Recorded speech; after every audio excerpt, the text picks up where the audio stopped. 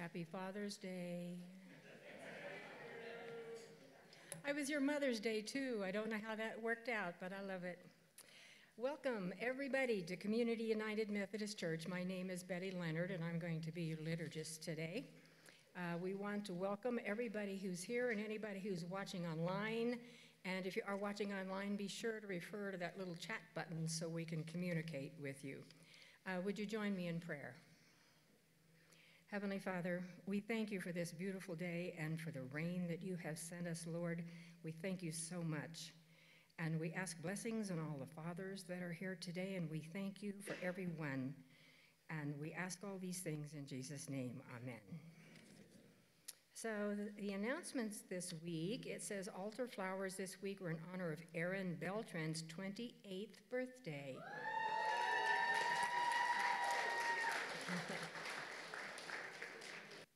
And it doesn't mention it on here, but there was also another birthday this week.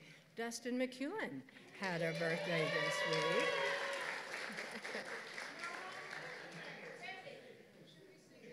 I'll go for it. Happy birthday to you. Happy birthday to you.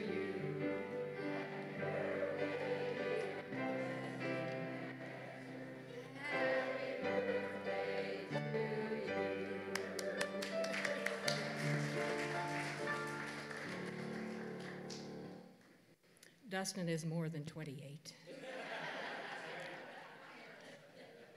And Debbie Harrelson had a birthday this week.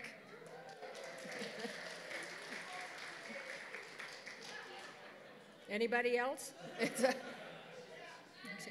Actually, both got another one? Oh my gosh. Oh. Yeah. Time. Okay. Happy birthday to you. Happy birthday to you. Happy birthday, Lorraine. 7th day to you. Are we missing anyone? Anybody else? And blessings upon all of you. Actually, both my kids have birthdays this month too. Unfortunately, I spaced them out between paydays. It was kind of tough when I was a single mom. Okay, let's get on with this now. The next announcement is that Monday through Friday this week, the church office will be closed, and if there's an emergency, please call the Reverend Buddy Moore back there. And tomorrow, let's see, is the 11 o'clock is a drop-off for the youth camp. I guess that's for the people that are going. And Dustin and Aaron and Emily are all going to be at youth camp this week. Tomorrow at 2 p.m. we're going to meet in the warehouse. This is Feed the People Day tomorrow when we prepare the bags of food and we take them up to Camelot apartment complex. And they've all been very gracious, and a few of them have started coming to church now, and it's absolutely glorious. So, and then tomorrow at 5:30 p.m. is a community dinner in the warehouse.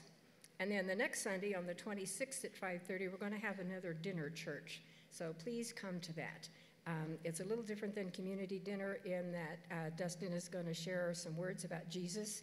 And it's really very nice. So please come to that. So let's see, what's next? Oh, if you'd all stand, please, and join me in the call to worship.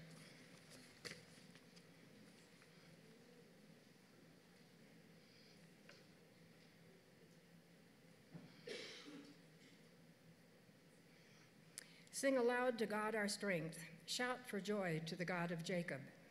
Praise the psalm. Sound the tambourine, the sweet lyre with the harp. Blow the trumpet at the new moon, at the full moon on our feast day. For it is a statute for Israel, an ordinance of the God of Jacob, who made it a decreeing Joseph when God went out over the land of Egypt. And as you're still standing, let us sing Praise the Lord who reigns above, number 96 in your hymnal, or the words will be on the screen.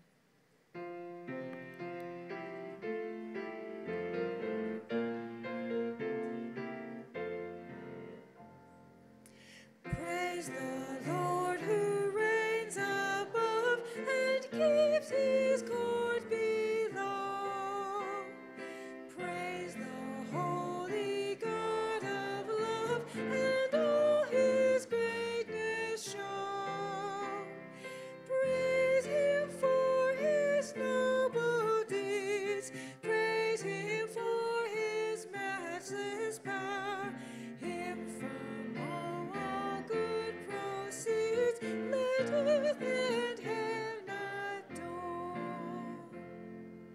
Celebrate the eternal God with harp and psaltery.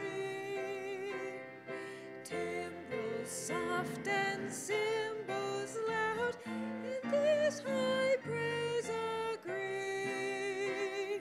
Praise with every tuneful string, all the reach of heavenly art, all the powers of music bring the music of the heart.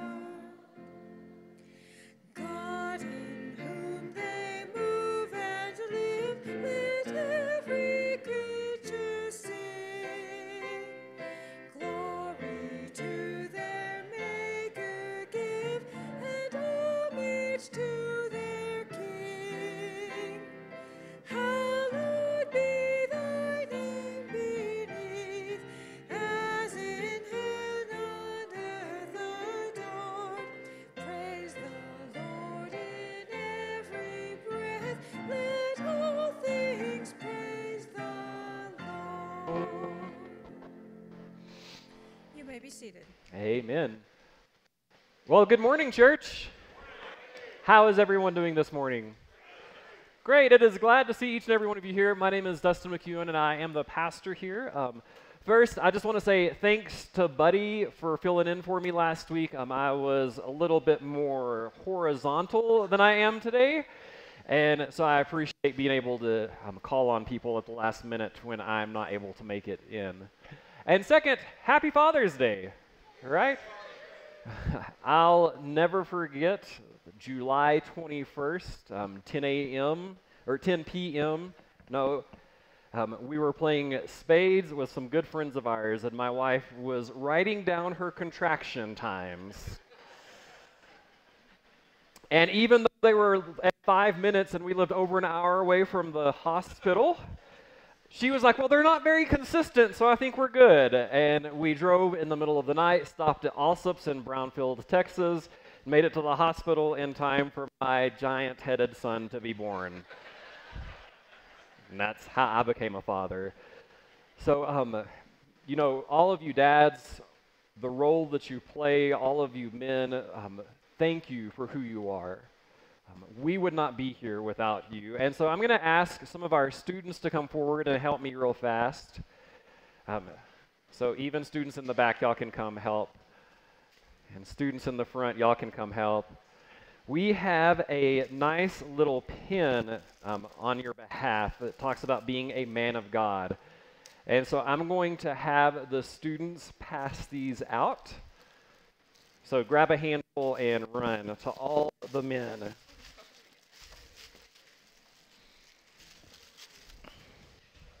Where'd Bob Walsh go? Oh, he's hiding.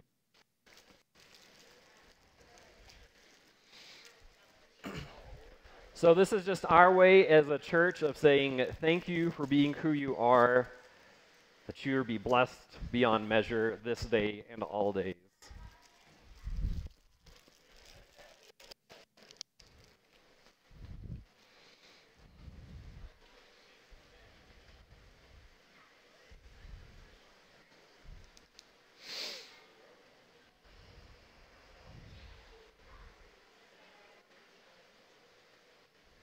And if you don't get one, make sure to raise your hand, or we'll have a basket at the back. Now, I apologize. One of the ladies told me that they got their pin home and it broke, and so I hope this pin lasts longer than that, but we do have extra Mother's Day pins if yours did break. All right, so the basket's over here, guys. Thanks, Utes. We appreciate your help, especially since I didn't tell y'all were going to do that. And I hope y'all bear with me because that's just one of a few audibles I'm going to play in worship today. All right? And being the pastor here, we value being a people of prayer. I'm going to pray over specifically all of the men and all the fathers today. But if there is a concern after I finish, if you would lift that name or that person up, then we'll all respond, Lord, hear our prayer. Then we'll close saying the Lord's Prayer together. So let's take a moment to silence our hearts and minds and go to God in prayer.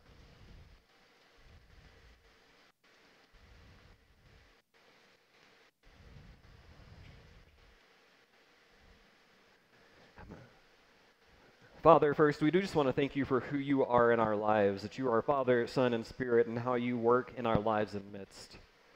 For the rain that you've given us, to the rain that's promised. But this morning specifically, God, we just want to thank you for the men in our lives. I thank you for my dad, part of my namesake, Roy, for the godly influence he is in my life still to this day. I thank you for the men that have been father figures in each and every one of our lives, whether they are biological or not. And I pray that as you continue to work in these men's lives, that you would allow them to be just a godly example of what manliness looks like. When they are called to be bold and courageous, you would help them to do so. When you call them to be gentle and humble, that you would help them to do so. And that you would just be with each and every one of them, that you would bless them, their children, their grandchildren, some of their great-grandchildren, God, and that because of the faithfulness of the men that are here this morning, that your word will be spread from generation to generation. And Father, as we come and we celebrate, I know that some of us also come this morning and we mourn, and we lament things that we've lost and people that we know that need you. And so it's during this time that we lift these people up unto you. Lord, hear our prayers. Lord, hear our prayers. Lord, hear our prayers. Lord, hear our prayers. Lord, hear our prayers. Lord, hear our prayers. Lord, hear our prayers. Lord, hear our prayers.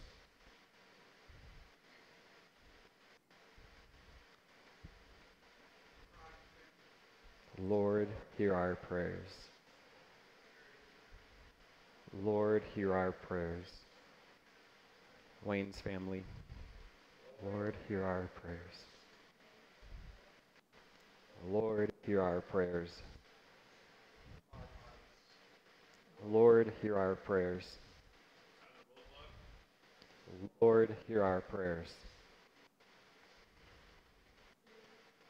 Lord, hear our prayers.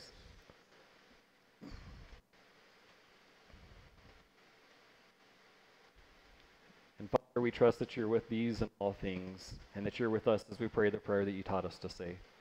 Our Father, who art in heaven,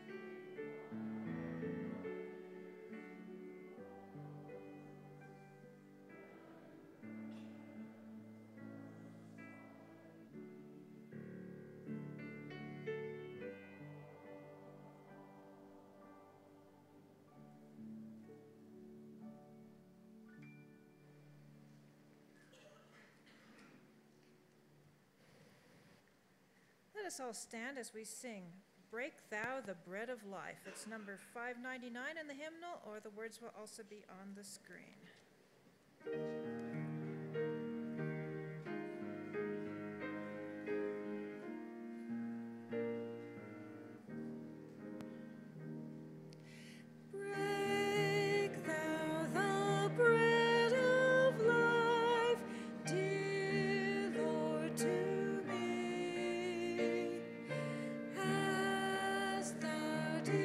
Break the loaves beside the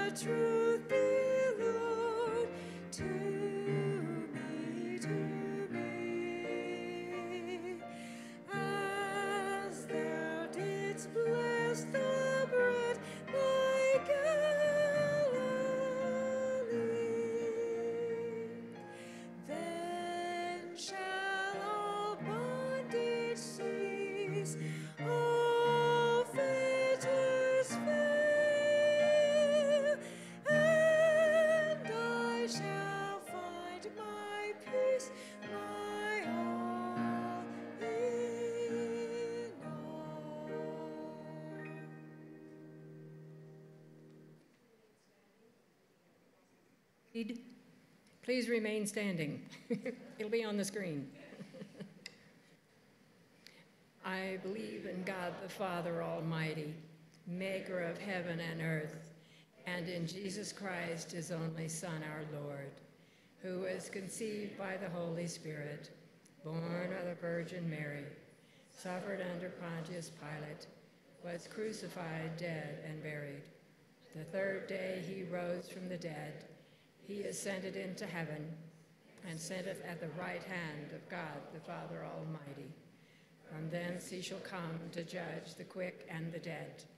I believe in the Holy Spirit, the Holy Catholic Church, the communion of saints, the forgiveness of sins, the resurrection of the body, and the life everlasting. Amen.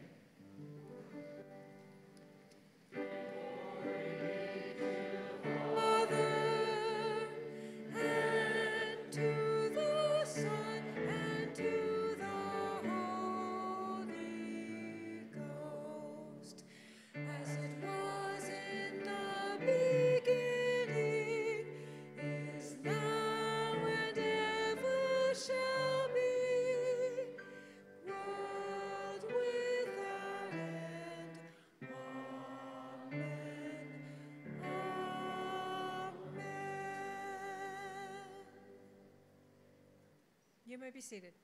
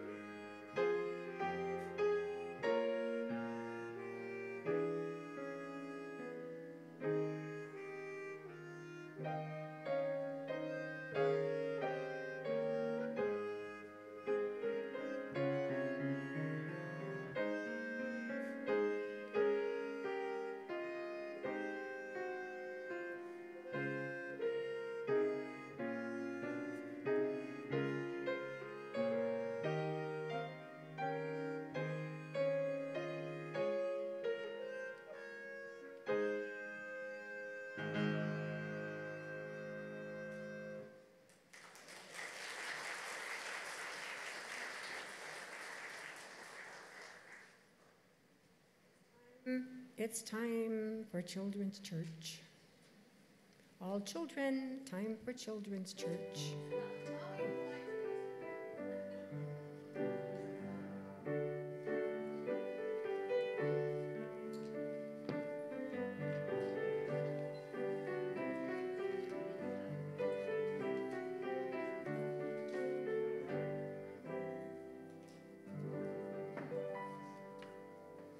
So will you please stand for the reading of the scripture? The scripture reading today is from John chapter 6, verses 32 to 40. Then Jesus said unto them, Very truly I tell you, it was not Moses who gave you the bread from heaven, but it is my Father who gives you the true bread from heaven. For the bread of God is that which comes down from heaven and gives life to the world. They said to him, Sir, give us this bread always. Jesus said to them, I am the bread of life. Whoever comes to me will never be hungry, and whoever believes in me will never be thirsty. But I said to you that you have seen me, and yet do not believe. Everything that the Father gives me will come to me, and anyone who comes to me I will never drive away.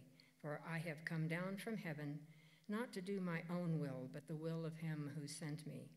And this is the will of him who sent me, that I should lose nothing of all that he has given me, but raise it up on the last day. This is indeed the will of my Father, that all who see the Son and believe in him may have eternal life, and I will raise them up on the last day. This is the word of God for the people of God. Thanks be to God. Amen. And you may be seated once again. And if you would, join me in prayer. Father, I just ask that you continually send the power of your Spirit upon us, that you would soften our hearts and open our ears. And Lord, I ask that you allow the words of my mouth and the meditations of my heart to be pleasing and acceptable to you, O Lord, my rock and my Redeemer. Amen. One day in high school, I was running for a cross-country race, and I heard a little smack talk coming beside me. And I looked down, and there was a piece of bread, the gunshot. And I just looked at it, and I said, yeah, you're toast.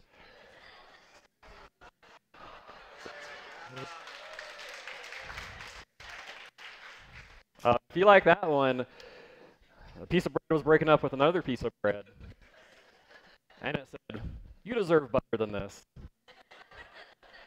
I have a few more, but I'm afraid y'all might be rolling in the aisles afterwards. And a nice little pun right there for you. Can you think of the absolute best meal that you have ever had in your life? Like, just picture it. It's almost lunchtime now, so I want to talk about food for a second. Ashley made a beef Wellington, a filet mignon wrapped in some sort of sauce with some pastry. Oh my goodness, right? I mean, it was an expensive piece of meat, but man, was it worth it.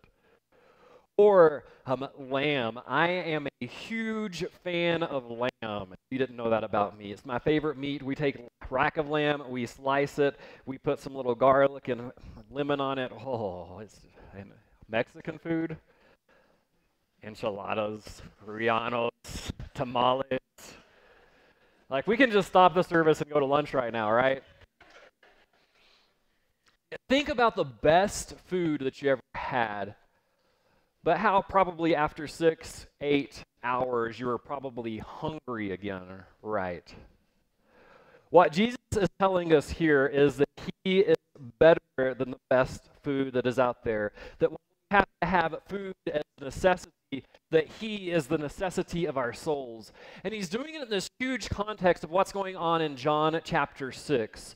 And so if you'll just give me a little bit of time, I'm going to tell y'all all of what's going on in the 6th chapter of John. And if you haven't read it in a while, I urge you, take 7 minutes this week and read John 6, because there's a whole lot going on in this chapter. It starts off with Jesus doing what Jesus does. Jesus is teaching a lot of people. And it's Sunday, so Chick-fil-A is closed. And the crowds, Jesus is teaching a little bit longer and longer. And it'd be like if I went to 12:15, 12:20, and some of y'all would probably be giving me the Methodist salute, like, it's time to get out of here. And the disciples are like, Jesus, it's time for you to get the people out of here. Chick-fil-A's closed. Nobody's going to be able to get any food. And Jesus looks, it's actually told in every single gospel, Matthew, Mark, Luke, and John. In Mark, it says Jesus looks out at the crowds and has compassion on them. And as he has compassion on this group of hungry men and women, he sees a little boy with just 5 loaves of bread. I've actually got 7 up here today because 7's a number of completeness. And they have this little barley loaf. And Jesus takes this small loaf from this small boy, and he just starts to break it. And he blesses God. And he starts handing it out, piece after piece after piece. 5,000 men, 3, 5, 7,000 women and children are there. And they all have their fill. It's so crazy that the people, they're wandering around looking for Jesus, saying, Jesus, we want you to be our king. We want to worship you because you're the guy that gives us Chick-fil-A whenever we want it, right? I mean, they're hungry and he fills their stomachs and they need a king that can do that. And Jesus runs away in John chapter 6, like he so frequently does, into the wilderness, and he hides out there for the evening. The crowds kind of disperse a little bit, and Jesus looks out and he sees his disciples sailing across the Lake of Galilee. We call it the Sea of Galilee. It's a giant lake. It makes Grindstone look pitiful, right? It's pretty big. And as Jesus sees his disciples, he decides just to do what Jesus does. And so he leaves the people and he weaves through the crowds and he just starts walking across water. I mean, just another day in the life of Jesus, right? Feed 10,000 people, walk across the water. And I love it how it says in John 6:24 what the crowds are doing. The crowds have been fed. They're wondering what's going on with Jesus. Let me actually get to John instead of Kings. You'll get Kings later. You'll like it, I hope. In John chapter 6, verse 24, it says, the crowd saw that neither Jesus nor his disciples were there, so they themselves got in their boats, and they went to Capernaum. And I love these last 3 words. What does it say they were doing? I mean, of course they're looking for Jesus. He just fed them one of the best meals they'd ever had, and it was free. They wanted to make this man king, and they're like, where in the world is Jesus? Makes me just wonder how frequently in the church we're looking for Jesus. And so they're looking for Jesus, and they eventually find him. And Jesus, as he finds them, he tells them this simple phrase in John 6:35.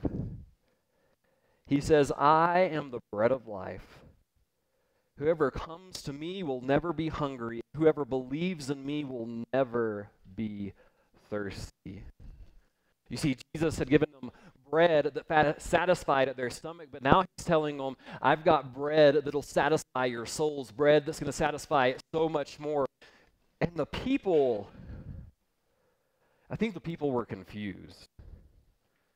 I mean, how many of y'all have been hungry in your life before? Right? Some of us by choice, because we choose to fast and abstain on purposes. Some of us have probably been hungry by necessity because we just didn't have the finances to get it through. And the people, they're there listening to Jesus. You just fed us all, and now you're saying you're going to give us bread that won't go away. And Jesus is echoing the Old Testament when he's doing this. I've had several people say, hey, the Old Testament isn't really that important. We're just New Testament Christians. The Old Testament is vital for our faith.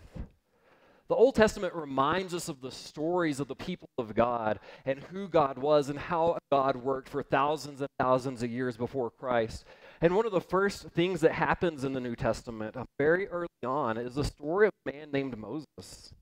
Y'all remember Moses, right? He had a big boat with all the animals. Oh, see, I tried tricking you there. No, that's Abraham. Moses, He led the Israelites out of captivity. They were slaves for 400 years. We haven't even been a nation for 400 years, right? They were slaves for 400 years. He leads them out of slavery. And you know what the people start doing as soon as they get out of Egypt? We're hungry, right? Come on, Moses, why did you lead us out into the wilderness so that we could starve to death? In Exodus 16:14, or in 16:4, that's the verse. It says, I'm going to rain down bread from heaven for you.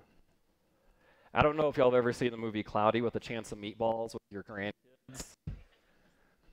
I just picture, I hope it's not baguettes. Baguettes are pretty tough, right? Could you imagine this falling from 200 feet, just, like, yeah, that actually hurt a little bit. I'd hope it'd be something more like a French loaf, a little softer, raining down from heaven. Could you just imagine, like, bread, just like that? What happens is this cloud descends upon the Israelites, this huge dew. It's in Exodus 16:14. A layer of dew lifts up, and there on the surface of the wilderness was a fine, flaky substance, as fine as frost on the ground. The clouds lift up. There's the little bitty cylinder things that are all over the ground. And I love what they name it in verse 31. It says, the house of Israel called it manna because what is it? It's like a coriander seed that's white that kind of tastes like wafers made with honey. They literally name what is left behind, what is it? It's covering the ground. And the commands that they're told is 6 days, I want you to gather this. What is it? This bread. I want it to sustain you. I want it to feed you. But on the seventh day, you're supposed to gather twice as much on the 6th day so that on the seventh day you can rest and trust who God is. For 40 years, that was the magic number that I turned earlier this week. For 40 years, day after day, this cloud descended upon the Israelites, gave them this mystical, magical food. They didn't know what it was, but it kind of tasted sweet. And they ate after it, and it sustained their bodies. This bread from heaven to feed them. And Jesus looks at the crowds, and he says, just as Moses provided bread from heaven, so I am the bread of life. Whoever eats from me will never be hungry, and whoever drinks from me will never be thirsty. But it's not just Moses that I think that he's alluring to. There's actually a fun little story about Elisha, the prophet, in 2 Kings chapter 4. I'm sure some of you may have heard this before, but I hope it's a surprise to some of y'all. It's about Elijah, and it says, a man came from Baal-Shan bringing food from the first fruits of the man of God, 20 loaves of bread, of barley, and fresh ears of grain in a sack. And Elisha says, give it to the people, let them eat. The servant said, how can I set this before 100 people? So he repeated, give it to the people, let them eat, for thus says the Lord, they shall eat and have some left. He set it before them, they ate and had some left, according to the word of the Lord. That seems strikingly familiar to the story of Jesus feeding people, right? Like one person thinks it does. Like this is the point when you say, yes, Dustin. Like, I mean, hopefully I'm not the only one seeing that. Except it's not near as grand or grandiose as Elisha actually has 20 loaves of bread for 100 people, a little bit more realistic, and he feeds all of the people there. And so what Jesus is doing, he's taking this bread that he has with him, he's breaking it, he's giving it to the people. He's saying, you remember what Moses did in the wilderness? I've got something better than that. You remember one of the best prophets in Elisha? I can do something even far greater than that. That if you trust in me, you'll have bread that will endure forever. And the reality is he's not just talking about physical food, but about satisfying our wants and our desires. Because if we're honest with ourselves, we live in a land and a time and a place where you can buy sleep, but you can't buy peace. You can buy entertainment, escapism, but you can't buy joy. And if you pay enough money, you can even buy your reputation, but you can't buy your character. And what Jesus is saying is, I am freely giving all of these things away to anybody that would come after me. That what I have is so much better than a nice little French baguette. But I have words that lead to life, and life eternally. I believe that each and every one of us, we have this heart, this desire that only can be filled by the substance of God himself. That we all long after things in this world, and if you don't know what longing is, come talk to me later, right? We long for things, and a lot of us spend so much of our time and our energy trying to figure out what that longing will be fulfilled with. So some of us seek after things like drugs or sex or money to fill that longing. Some of us do it with things like Netflix and escapism, and just we don't want to deal with reality. And what Christ is saying is, I am the bread of life. One of the early fathers of the church, Augustine, says this: God has made us for himself, and our hearts are restless until they find rest in thee. You see, despite all that this world has to offer for each and every one of us, we will only know peace and joy and hope when we fill that place with the bread of life, with Christ. And he's saying, not only can I satisfy you with a meal that's going to last just for a little bit, but I'm going to satisfy you until your heart is content. And church, this is his promise to each and every one of us, is all too often we settle for something far less than Christ himself, and we settle for just being the ugh. Right? None of y'all have ever had one of those days, right? The day is when you wake up on your 40th birthday and go to a disaffiliation breakfast about the United Methodist Church. That's a right? That's everybody's joy and delight. And what Christ is saying is, I have something so much better for you. And all you have to do is to come to me. But I think being a good West Texan, a good American, a lot of times it's really hard for me to go to God with those things. Because we're taught, pull yourself up by your bootstraps, do it by yourself. You know, Eastern New Mexico has that same mentality, right? And I'm going to do it. And if I can't, come hell or high water, I'm going to try my, darndest. I was like, there's a Christian word out there somewhere for what I'm trying to say. And Christ is like, you're right. Because sometimes the only thing that I can really do is just say, God, this is my life. It's been broken for you. In the midst of the chaos and craziness,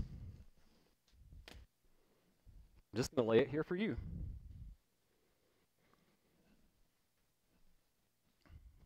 And we remember the words of Christ that says that as he cares for the sparrows, the air, and the lilies, and the field, that he cares even more for us. And so I don't know if it's your health, or your finances, or your emotions.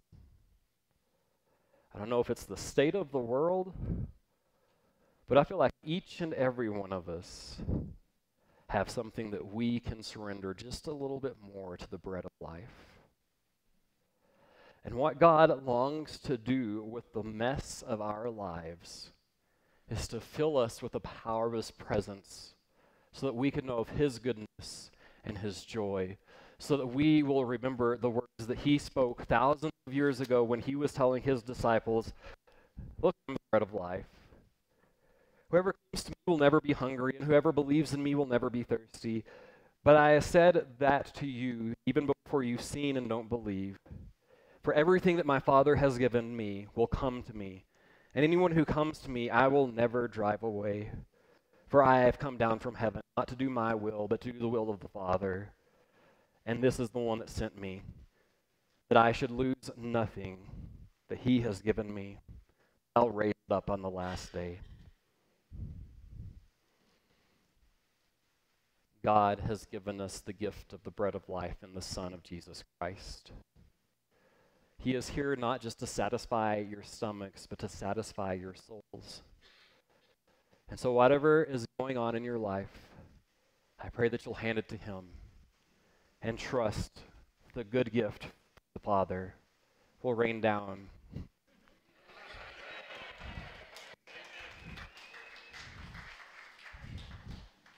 Let us pray.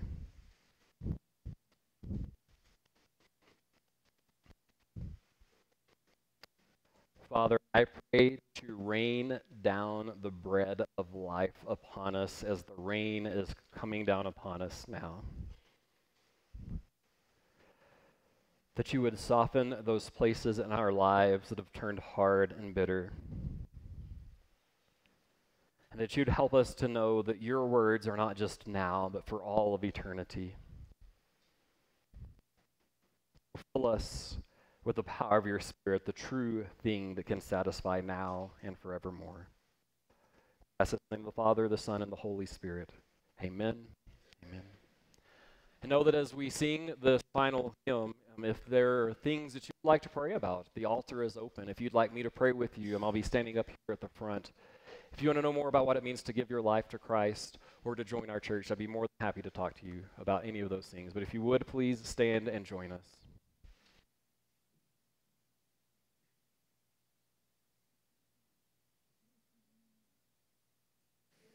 Jesus is all the world to me. Please let us sing.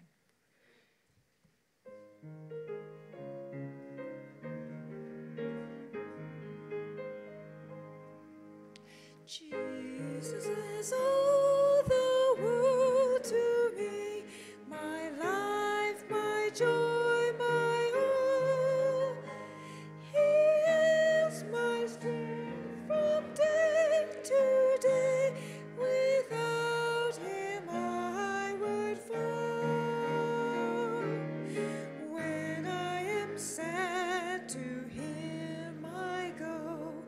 No other one can cheer me so. When I am sad, he makes me glad. He's my friend. Jesus is all the world to me, and true to him I'll be.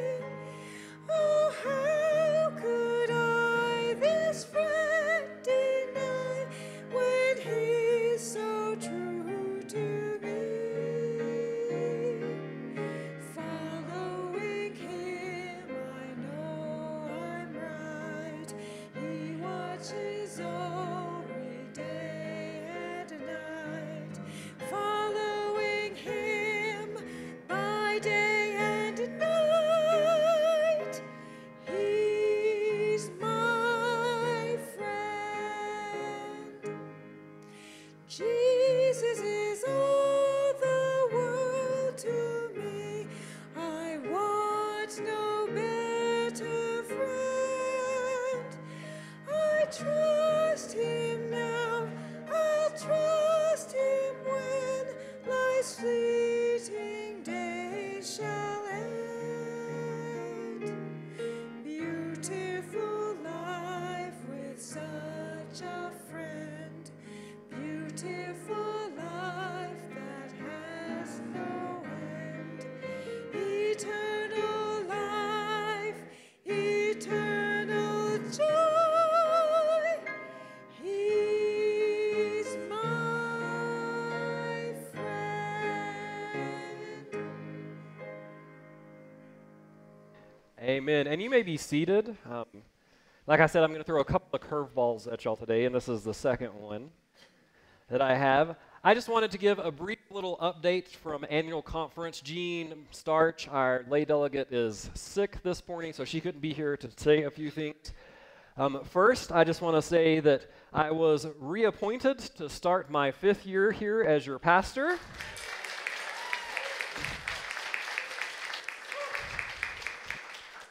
Actually, he said if our name wasn't on the list, we needed to go back to where we came from. And I was like, well, Ernie, so I go back to the hotel and preach there? And second, I'm sure those of y'all that know anything about the Methodist Church know there is a little bit of division right now. There was a lot of talk at this annual conference about disaffiliation and what it means for a church to possibly leave the United Methodist Church. I just want you to hear me say as your pastor, our leadership has not discussed any of this in detail yet. And so I've already heard rumors, well, we're going to the Global Methodist Church, we're staying United Methodist Church. Well, leadership has to vote before anything else can happen. And to my knowledge, leadership has not voted. We will let you know if leadership talks about it, what leadership decides. We will be honest and transparent about the future. I will tell you that I am one of the leaders of the more traditional group in New Mexico, but my commitment to this church is no matter what happens in this church, if this church decides to stay, if this church decides to go, as long as you will have me, I will be your pastor.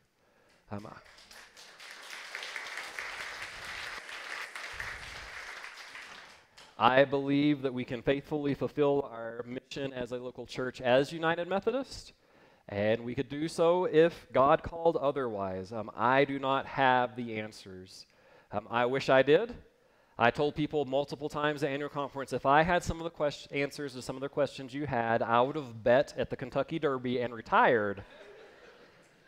Because if you hit the trifecta, it was 100,000 to 1. 100,000 to 1. So I mean, I could have, bet $10 and retired. What I do know is that no matter what happens in the future of this local church, is that if we can continue to focus on worshiping God, making disciples of Jesus Christ, and sending people out into mission into the world, that God will be faithful to us. And so no matter what the future will hold, I covet your prayers for me and the church, that we would listen faithfully to where God is calling us to go, to stay. I jokingly tell the SPRC, my favorite song every appointment year is from The Clash, Should I Stay or Should I Go? Sadly, the denomination that we're a part of right now is going through a divorce, and each local church has to face that question. This is your church, this is your voice and your vote. I, as a pastor, have one decision to make, and you, as a congregation, have another decision to make. I do want you to know, no matter what decision you make, I will love you, and as long as you have me, I will be your pastor. And that's all I can promise you right now. I would ask that over the upcoming months that we treat each other with love and respect and unity. Can we do that? Yes. Okay, 70% of y'all said yes, so we should be good.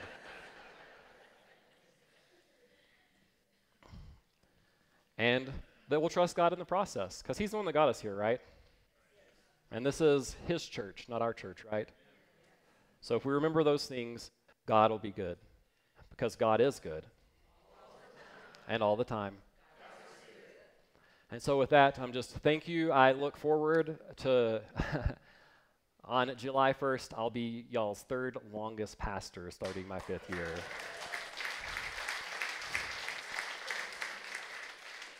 And I still got munchkins running around that I want to get out of school from here, Lord willing, and the creek don't rise. But thank you for entrusting this congregation to our pastoral leadership and care. We love you. We care for you. We want to be here for you. It's because of your faithfulness and support that we have a building like this, that we are able to do the ministry that God has called us to do. And so I just want to say thank you. for all that you have done, all that you are doing, and all that you will do for our church. And I would be remiss if I didn't say part of that is with your finances at the back. You can faithfully support our church through your prayers, presence, gifts, service, and witness in a multitude of ways. And as we leave this place and prepare to leave it, I'd ask that you stand and that we would all sing together the praises of who God is in joining doxology. Praise God from whom all blessings flow. Praise Him, all creatures here below. Praise Him above the heavenly host. Praise Father, Son, and Holy Ghost.